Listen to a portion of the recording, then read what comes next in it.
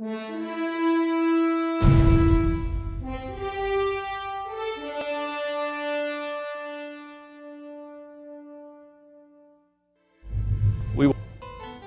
know, it's funny about books.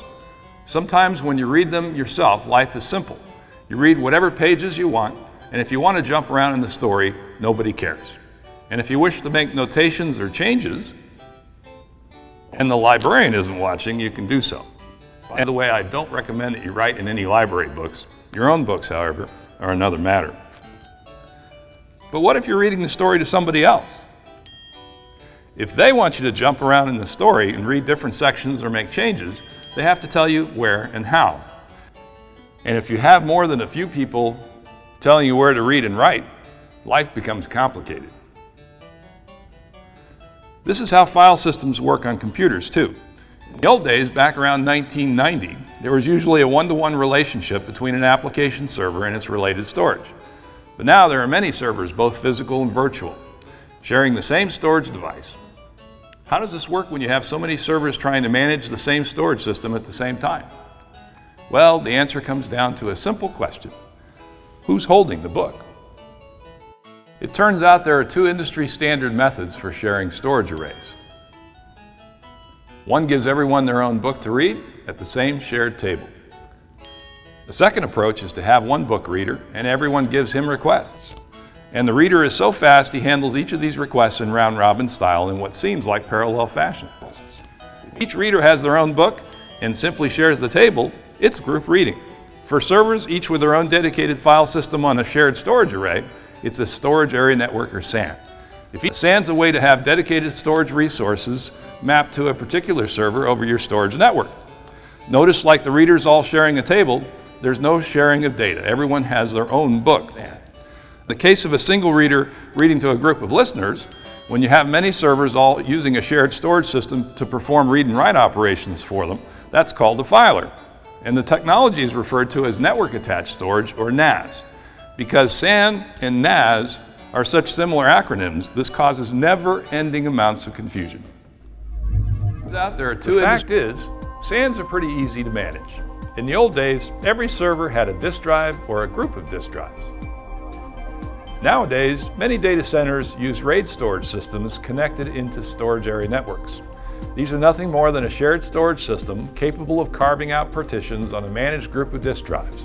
So each server has one or more partitions which look like local disk drives, but are actually located on the shared storage array. You hook things together via Ethernet or a fiber channel network. With network attached storage, or NAS, you have a filer. It manages its own storage locally and simply serves requests one after another from a group of servers attached to it via Ethernet. The protocol for requesting read-write services is known as NFS for Unix-based servers and CIFS for Windows-based servers. The difference between SAN and NAS, just like our who's holding the book analogy, is the SAN servers all own their own file systems, and a NAS filer owns its own central shared file system, and servers simply request read-write operations. So, which approach is better, SAN or NAS? Well, sometimes the answer is clear. SANs do not allow book sharing or shared file systems. So if every server can live with its own separate data files and performance is important, a SAN is an easy choice. And if you wish to share data when everyone has access to the same book, then NAS, although not as fast or efficient, is definitely the way to go. There are ways to make SANs share file systems using special hardware and software referred to as global file systems. But that's an expensive and complex setup. Usually, global file systems are used in extreme performance environments like supercomputing clusters. There are also ways to make NAS systems faster and more efficient, typically by upgrading the network infrastructure or by adding solid-state disks to improve the performance and make all those parallel requests operate more swiftly. This is relatively expensive in most cases since it requires more network hardware or expensive SSD media. But there's a new capability that makes your life and the choices between SAN and NAS much easier. Unified storage systems are storage systems which are intelligent enough to serve up SAN and NAS functions simultaneously. One box does it all. And better yet, the storage resources are shared for both SAN and NAS environments. If you need more SSD or disk storage shifted from your NAS users to your SAN users, you can do it easily from a single operator's console. life in the library just got a lot easier. It's a good thing to reduce complexity. In the old days, people had to pay for and manage two entirely different storage systems to serve up NAS and SAN services. They typically had two different sets of hardware, two groups of storage administrators, and two groups of network engineers to manage network infrastructure and security issues. This complexity and the need for different groups with different subject matter skills is expensive. But now, life is much simpler. Unified storage solutions, such as the ones Core Data offers from companies like Nexan, combine all these disparate technologies into one unified system, which easily scales to petabytes in size. It hooks easily to all your NAS and SAN networks, and all your storage is managed consistently on the same screen with a completely consistent management environment. Your team works with storage resources effectively and easily. And with Core Data and Nexan, it's all highly affordable. Hooks easily.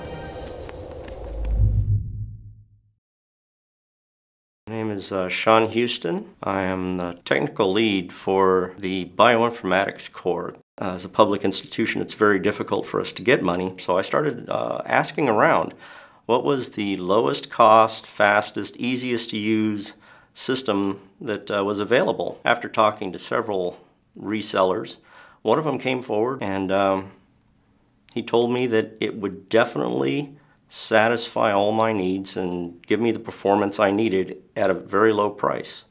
And he was right. And I've been a Nexan fan since. Nexan's value to my business is immeasurable. It's hard for me to really go into detail about how easy it is without contrasting and comparing it to other vendors' products and how difficult, to the point where one vendor that I have in place, their engineers do all the work. They don't want me touching their system because it is too difficult to deploy. The Nexan products, I redeploy anytime I want, however I want, trivially. It's not just that the products are fast, they are. It's not just that the products are easy to use, they are. It's not just that they're reliable, they are. It's all of those things put together that make it a better product.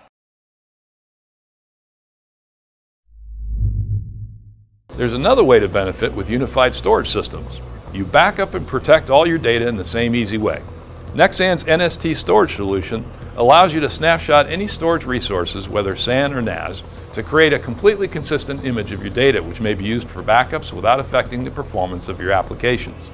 And NST systems replicate from one to another, even replicating many to one, which makes disaster recovery solutions easier, whether the distances between systems are across the hallway or across the country.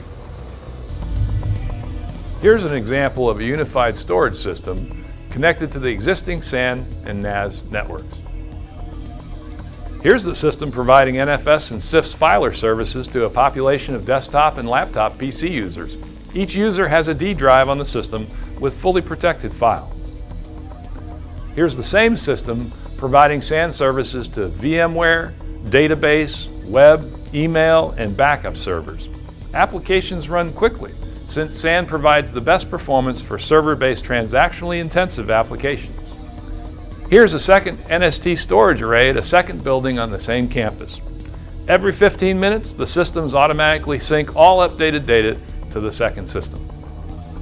Here is the disaster scenario. The NST system is taken offline by a freak accident in the data center. The data center forklift operator accidentally runs a forklift blade right through the center of the NST storage unit. Ouch! Here's the recovery scenario. All the users reacquire the data through the wide area network connection and are back up and running in minutes, with data that is, in the worst case, only 15 minutes out of date. Even with petabytes of data at both ends of the connection, it all works flawlessly. You know, it seems like systems have gotten a lot easier to manage since unified storage systems came along. They're less complex, they require less specialized knowledge to administer, they simplify your backup and disaster recovery planning, and they decrease the complexity of your network and security infrastructures. With Core Data and Nexan working to implement your unified storage project, You'll find that integrating a unified storage system with your existing backup software and scripts is easy using snapshots.